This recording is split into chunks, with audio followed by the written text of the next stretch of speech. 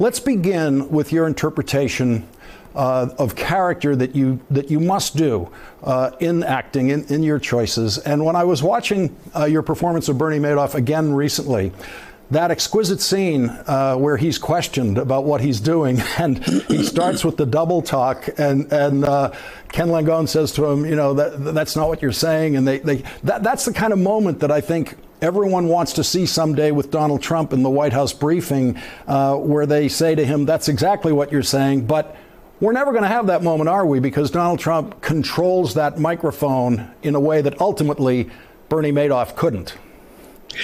Yeah, and they didn't allow much access, the way I understand it, to Madoff with Trump when he's in jail, and that I certainly am looking forward to.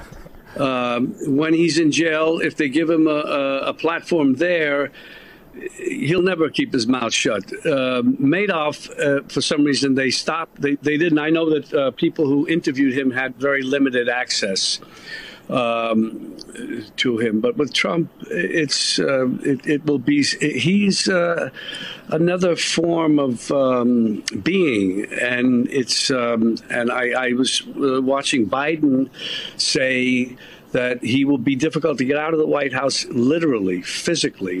I think if it's a marginal win for Biden, and we certainly hope and pray it is, it would be, they would have, someone was saying it maybe on MSNBC about Milley, what he said, which was really terrific, because when I saw him walk through there, he was looking around with his eyes. I thought I was watching a Saturday Night Live skit. Him walking through, looking around, knowing what a ridiculous situation he's in, and he was part of it, and he apologized as he should have. It was very courageous and noble of him to do that. He had no choice. He had to. He has so much respect for doing that. But what was the question with the Madoff?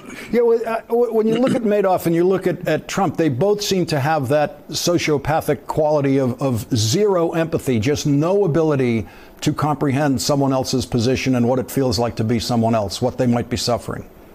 Yeah, that's what I realized, when Trump, right after he was elected, I was on Jimmy Kimmel, and I said, give him a chance. Maybe I'm wrong. This and that. Always give somebody the benefit of the doubt. But that was not the case. He's been worse than any of us could have imagined.